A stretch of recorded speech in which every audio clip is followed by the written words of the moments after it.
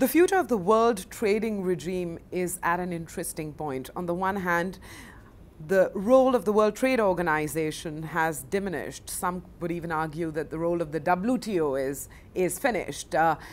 We won't say that just yet. But what is true is that a number of countries are really focusing their energy and attention on bilateral trade agreements, on regional trade agreements and negotiations. What are the core issues as this new trading regime evolves? I'm going to put that question to Supachai Panitchpakdi, who's Secretary General of the United Nations Conference on Trade and Development. There is a large canvas we could cover, That's right. But we'll try and stick to the core issues. Yes. And really, in this new scenario, what is the most striking thing you see in the new world trade order as we know it? You see, the new world trade order is going to be circumscribed by so many new issues and sometimes non-trade issues. For example, when we came out of the Rio Plus 20 meeting, we were saying a lot of things in terms of containing the emission of carbon dioxide and using every means to contain it. Trade is one of the areas in which you involve with the emissions of greenhouse gases, for example, with transportation, with agriculture.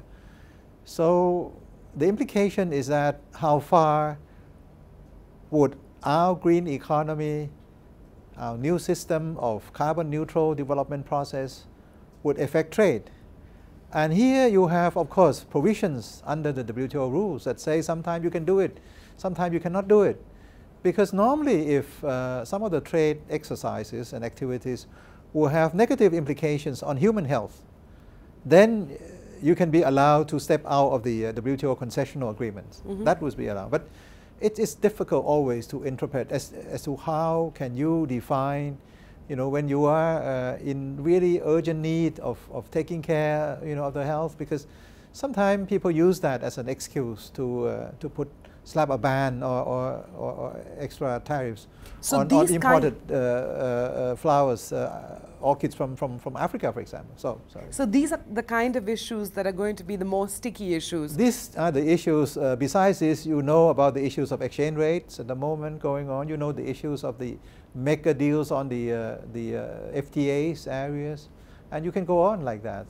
Plurilateral negotiations going on in services, for example. All these are not really new, but new to the way we practice negotiations and new to the trade rules also. So as these developments occur, the WTO, the Doha round, I mean, how would you describe where those two are headed? Well, I have left... Irrelevant? No, not really, no.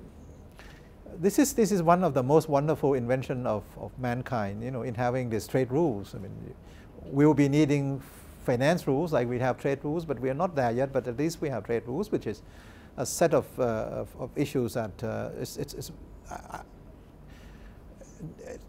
nearly impossible to put together. But now that we have it, we have to be able to preserve it and strengthen it. And so WTO is the only guardian at the moment of this rule. So we have to see to it that these rules are strengthened in the future.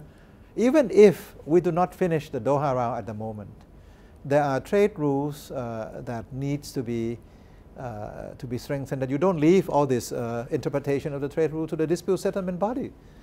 And now we are seeing a lot of dispute cases coming up in the areas of renewable products, in energy renewable, solar cell, and all these issues. And we are seeing also how are we going to, like you said, finish the round. Now, I don't think we can finish the round now, but what we can do is to try to inch forward in the areas that we have agreed on. At the moment, I believe what Lamy said. Lamy said it's already 80% done on the table. He said Supachai did 60%, I add 20%, so now it's 80% on the table. We must be able to wrap up the 80%, but not actually leaving out the 20%, but leave it as part of the built-in agenda. Built-in agenda that, you see, the round cannot be a single undertaking as in the past. We have to be able to understand that. Single undertaking is when you have 50 members and 5 areas of negotiation. It's not when you have and 50-something members, and you have 20 areas of negotiation. So it's not possible. You have to finish something first. I'm going to ask you a very simple question.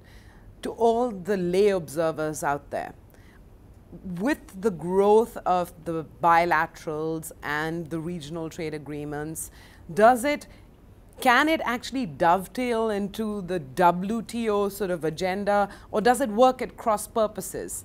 This is one area of the Doha agenda that has been, I would say, completed, which is the agreement to activate the, I think what it's called the Committee on RTA, the CRTA, Committee on Regional Trade Agreements. That there would be a compulsory registration, whatever you do, with the BTA and RTAs, to have it notified to the WTO and register. So in a sense, it's all streamlined. It's streamlined, but of course,